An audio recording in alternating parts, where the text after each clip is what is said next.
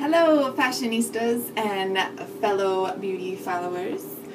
Today I'm going to be sharing a little secret with you, or I like to call it my dirty little secret. Although it's really not a secret anymore since I'm sharing it with you all, and I share it with pretty much everyone that's in my chair or people I talk to, but it's a good one. So anyhow, number one question I have in my chair is, how often am I supposed to be washing my hair?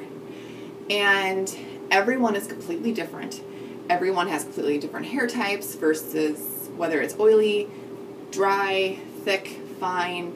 But most of it just comes down to personal preference, whether you don't mind your hair a little dirty or you have to have that freshly clean, silky hair every day. This is my hair just woken up, so keep that in mind when I'm giving you hair tips, okay? I'm going to make it look better here in a second. But anyway, I tell people never to wash your hair every single day. No matter what. Nobody should wash their hair every single day. It's super drying, and you're stripping your hair of all those natural oils that your hair and your scalp need. So never wash once a day. If you're super gotta wash it every day, go down to once every other day. When I first started to not wash my hair daily was about, a few years ago. It really started when I went red, from dark to red, because washing my hair every day I would have no color anymore, so I was almost forced to not wash it every day. But I used to be that person that needed my hair freshly cleaned every day. I wanted it to be super silky smooth and soft, and now I don't want to feel any products in it. But then I went around complaining every day how my hair is so long and stringy and it's not volumized. I never get volume, my curls never hold, I never get that beachy wave. And I had a fellow stylist say to me, it's because you wash your hair every day. And I'm like, well, I can't not wash my hair every day, I just can't. And she's like, get a dry shampoo and try it. Don't wash your hair, and eventually, maybe not at first, but after a few weeks, your scalp will get used to not being cleansed every single day, and it'll stop producing as much oils as it used to. So it definitely takes a little time to adjust. But I said, well, how long am I supposed to be going? And she said, I only wash my hair every 4 days. I'm like, 4 days? I can't go 4 days without washing my hair. It's not possible. And she's just like, don't knock until you try it. You'll have amazing hair. And she's like, I challenge you to try it. And I'm like, okay, I'll try it. So I tried it, and at first I hated it, but the more I did it, the more I started to love it, and now I can't fathom washing my hair every day. I can't imagine having the time to do it. I mean, I still wake up early, but I used to have to, shower, blow my hair out, curl it. I mean, it took forever. Who has time to do that? I don't have time to do that. So I'm loving the more time, part of it.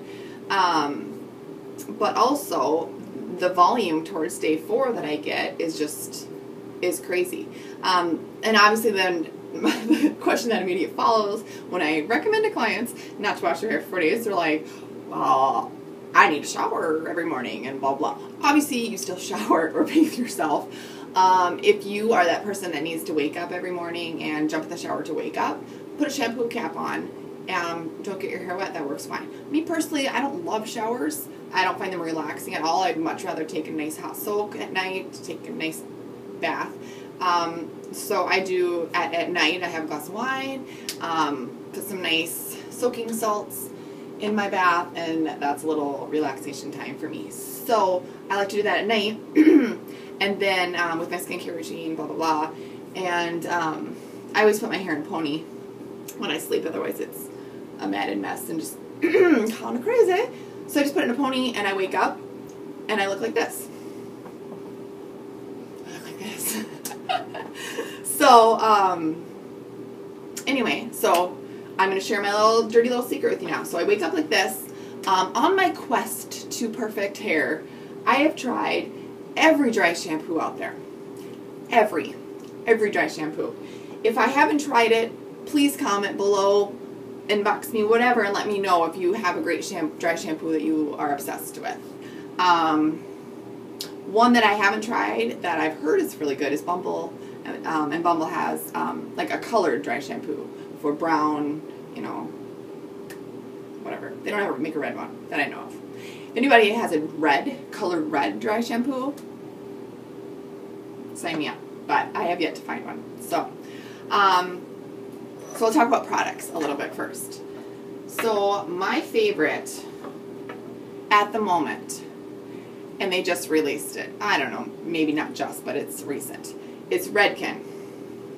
Redken Powder Refresh Aerosol Hair Powder / Dry Shampoo. It looks like this. And there's a lot of salons that have Redken around out there. So I'm sure they have it. The reason why I like this is because it gives my hair a very clean feel. It feels clean, not like I'm spraying more product on it. Okay? And I like that it's not overly white powderish. That's why I like it. And the aroma. And number one big thing for me using all Aveda products, Aveda doesn't make a dry shampoo. So anyway, I'm used to that really natural, great smell, aroma. And a lot of these have disgusting aromas. So that's why I haven't liked them. So Redken is very neutral aroma. Very good. So this is my favorite at the moment. One I don't have here to show you though is my second favorite, which is Big Sexy Hair. Comes in like a little red can, and that's their dry shampoo. That's my second favorite. That is perfect for fine hair because it's volumizing. Thus the name, Big Sexy Hair. But sometimes that feels a little, because there's so much volumizing styling aids in the dry shampoo, that sometimes it feels a little like I'm not really cleaning my hair. I'm actually just putting more crap over my dirty hair. So it's great for like your first day or like your second day, so your first day of dirty hair. It's great for that because sometimes it's still really soft. You need a little product. It's great for that. But like day 4 when you're getting pretty gross, then this is better because it's like a cleaner feeling. Okay, so favorite, Redken dry shampoo. But I'll give you a couple of other ones that I have tried that I like. I just don't love. Catwalk. TIGI makes this. It's called Transforming Dry Shampoo. The aroma is very neutral and nice on this one. That's why I liked it. It leaves you a very nice clean feeling, which is nice. But the reason why I don't like this one is because it's really white and powdery. So if you had blonde hair, this would be probably great for you because I do kind of like this one the best. But it's just too white and powdery for me. On my red hair, it's like, I've not noticed it before, like in spots, and I go to work, but someone's like, what the frick is in your hair? You got like white paint or something in it, and I'm looking, and there's like a big chunk of like white powder. So, obviously you want to kind of throw it in, which I'll show you, but a little too white for me. So blondes, great. Darks or reds, not so much. For aroma-wise, my favorite is the Kendra Platinum Color Care Dry Shampoo. Refresh and Revive. This is the most expensive. This is about $30-ish retail, I think-ish. I don't know for sure. I'm really bad looking at prices. Because if I want to try something, I just try it. But my cost, I believe, is $15. So I would say retail about $30-ish. And the rest of these probably retail at about $20. So, you know, I would say most dry shampoos are $20 usually. $30 would be high end. So Kendra is definitely the most expensive, and it's the smallest can, if you can see that. Oh, they don't. It's the smallest can. Take my word for it. Big Sexy Hair is pretty small too, but I don't know. Anyway, best aroma by far. And it did leave my hair very clean. But it was the powderiest. Like, it comes out in a spray powder kind of thing, but it was just like white. So way too much for me. Blondes, this would probably be your best bet. So super. Okay. I guess I think those are the only ones I've tried. Oh no, I have tried TIGI, not the Catwalk, just the TIGI. I like that one too, but again, that feels really gritty in your hair, and it makes it feel too much of a build-up, not like a clean feel for me. Shoo. That's why I didn't like that one. I've only tried one brand of dry conditioner, as I love this one, so I haven't needed to stray. And I think it retails for around $20 as well. But the dry conditioner lasts you way longer, so you don't use as much. But it's actually called Dirty Secret. Rockaholic, TIGI. Rockaholic also makes a dry shampoo called My Dirty Little Secret or something like that. But I didn't like it because it was too dirty feeling. This is great though, dry conditioner. Not everyone needs dry conditioner if your hair is more oily, but for me, I'm oily at my scalp and dry to my ends, so I need both. So, enough talking. Let's start doing it. Okay, so first I'll just take out my pony. Okay, and obviously my hair is going to be a little crazy, obviously, but we're going to tame it down. So, to some people, and you at first, you might take out your pony or go to do your hair and you're thinking, this is crazy. There's no way I can tame this wild mane down and make it look like I actually did my hair today without shampooing it and blowing it out all over again. No, you have little faith. You can. You can. It just might take some practice. So, don't overly brush your hair because you kind of want it to be a little like, you know, messy. Just kind of get in the back. And if you wear a pony to bed and use a satin pillowcase, key is a satin pillowcase, I tell you. Doesn't pull your face, doesn't wrinkle, and doesn't tear your hair apart. Okay?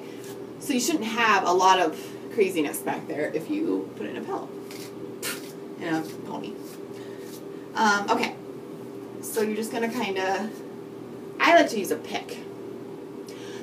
The technical name for this is probably not pick, but growing up with my mother, Carol, for, ever, this is what she calls them, a pick. So, or a lift, to really go old school on you.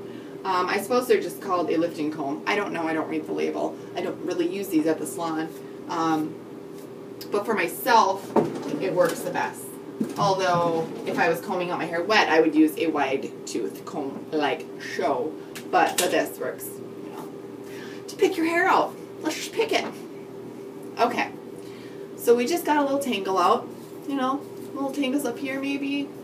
I can't see very good, so I might have to look at the mirror here. Sorry to do that, but. Okay, so we just took our tangles out. So we have no tangles, and obviously it looks even a little more crazy now. But that's okay. We're going to fix that. So we're going to start right here, which you probably can't see the oil in my hair in the video, but it's there, my friend. It's there. In the mirror here, I can really see it. It's just like, just greasy looking. So we're going to fix that. So I start pretty much like where my, kind of middle-ish, and you're going to shake it. Like a Polaroid picture. Otherwise, it comes out weirdish. So, about like so. So I don't know if that's, 10 inches. Okay? And if you can kind of see, it's not really white, but, you kind of see it. Okay? But we're going to do something afterwards. Then you're just going to lift a section up, like so.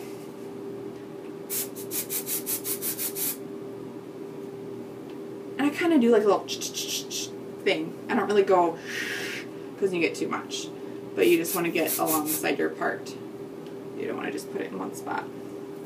And then it seems like the farther down I go, really the less I really need it. I don't get quite as oily in the back here.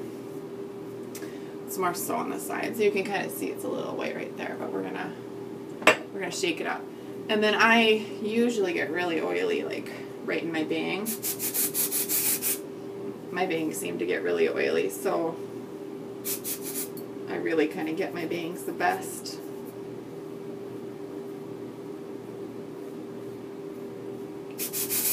Ooh, I'm really oily, like right in here.